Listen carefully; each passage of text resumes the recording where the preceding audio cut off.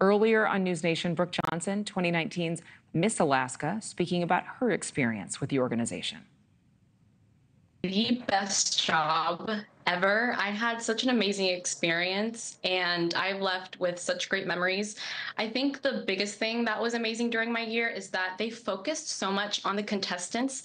It was very positive, and we also focused on all of our platforms. We had something called UCAPs, which is up close and personals, and all of us had an interview that would play during the telecast, that would play before prelims. And so fans and pageant goers were able to truly know why the women are doing what they do, because a lot of people, have the stigma around pageantry, but there are so many women that are doing such amazing things for the world, for their community. And I think that is the most important thing, is focusing on the contestants. And I felt heard, I felt like I was involved, and I had such an amazing experience. So what's with the people saying that it's a toxic environment? You didn't experience that at all. Where do you think, what do you think's making them feel that way?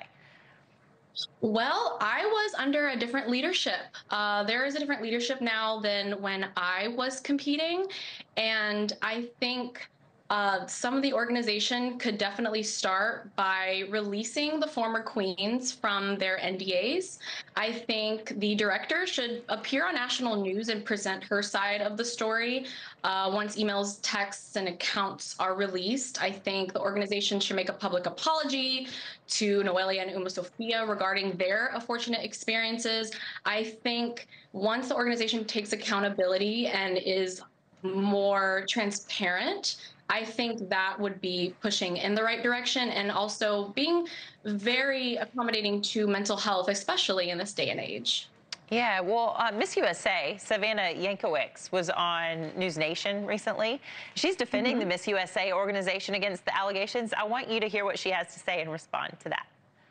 I just had fun. I believe in this organization. I believe everything it has given me to achieve greatness and success. And I just would love to say that these allegations are completely false. The whole experience I've had has been nothing but kind and an uplifting environment. So what do you think? I think that I'm so happy that she is having an amazing experience. I also think that we shouldn't speak on anybody's experiences, especially when we weren't there. And I think they should have a call to action to lift Noelia's and Uma Sophia's NDAs so that they can have their side of the story spoken out, and we can truly see what is going on. But I think Savannah's amazing, and I definitely really want to see her doing more with Hawaii, since that is, what she came in doing, what she wanted to do with this role. Yeah, well, I'm sure some of our viewers are watching and they just love the glitz and the glamour of all of it, and others are going, this feels a bit antiquated. What do you say to detractors who think it's too old school and it sort of promotes these sexist behaviors? Well, first of all, like I said earlier, let's talk about some of the contestants. Prelims was last night. Tonight is the Miss USA competition.